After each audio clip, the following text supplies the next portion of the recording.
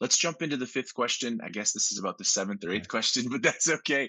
And let's get some fun out of this. Ryan, what's your favorite piece of retro technology that just makes you smile?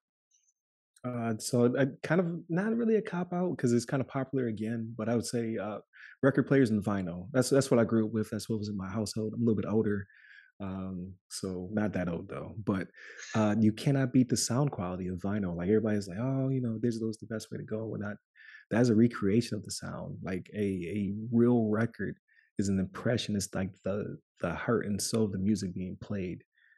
So I'm a big fan of it, but unfortunately, it's becoming popular again, and it's very hard to find it. At least for like, you can buy a crate of vinyls for like a couple bucks, but now like each one is like $10. Like, what's going on? Do you have a favorite record? So I grew up with a lot of Anita Baker and Luther Vandross, so pretty much any of their records will definitely do. But Jackson Five was there as well, and just like quote unquote good music, right? So a lot of Motown things of that nature. That's what I really enjoyed.